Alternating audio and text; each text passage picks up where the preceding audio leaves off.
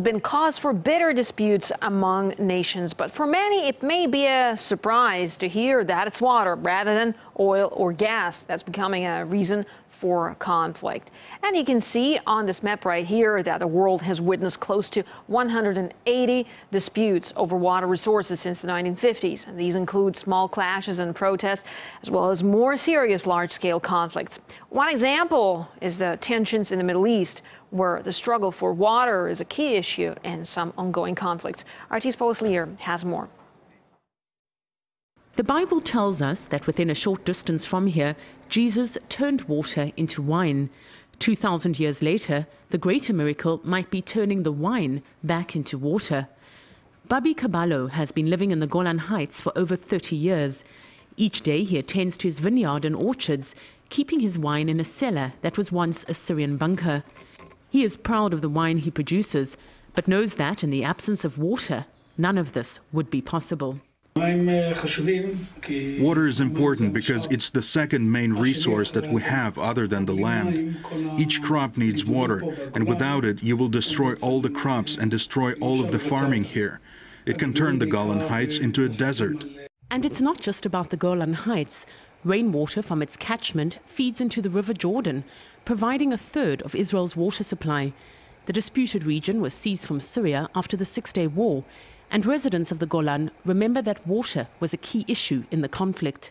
Anyone who stands here understands the importance of the Golan for the water supply of Israel, because every drop of water that is draining here on the Golan is flowing to the Sea of Galilee. So we can say that it is a must for the state of Israel to have control over these water sources.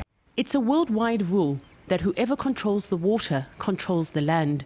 But the problem is, in some places, there's very little water to go around. When you have a common water resource shared by several sovereign nations, there's always a possibility of clash of interests. Conflicts that should be manageable will spin out of control. And examples of possible conflicts are plentiful. Syria's major water sources travel through Turkey and Iraq, making it vulnerable, while Jordan is reliant on a river where Syria built a dam. Egypt also recently expressed concern over countries using the Upper Nile to generate electric power. In the dry landscape of the Middle East, water is a prize more precious than diamonds. In its absence, famine and drought are quick to follow. But this is a region that very seldom needs an excuse for war, and water shortages might just tip the balance. Paul Slier, RT, in the Golan Heights. And as mentioned in the report, Egypt is becoming increasingly concerned over a construction project on the Upper Nile. The country relies greatly on the river, where upstream Ethiopia is currently building a massive dam. Political science professor Said Sadak says Egypt may face serious consequences when the project is completed in 2017. We have to remember that Egypt has only 6 to 7% of its land arable land. The rest of the Egyptian territory is desert. So that can really be serious, affecting national security. And that's why immediately when the Ethiopian raised the issue of the high dam, there were some experts here in Egypt who were talking about going into a war with Ethiopia because if you cut water on us, we will be dying.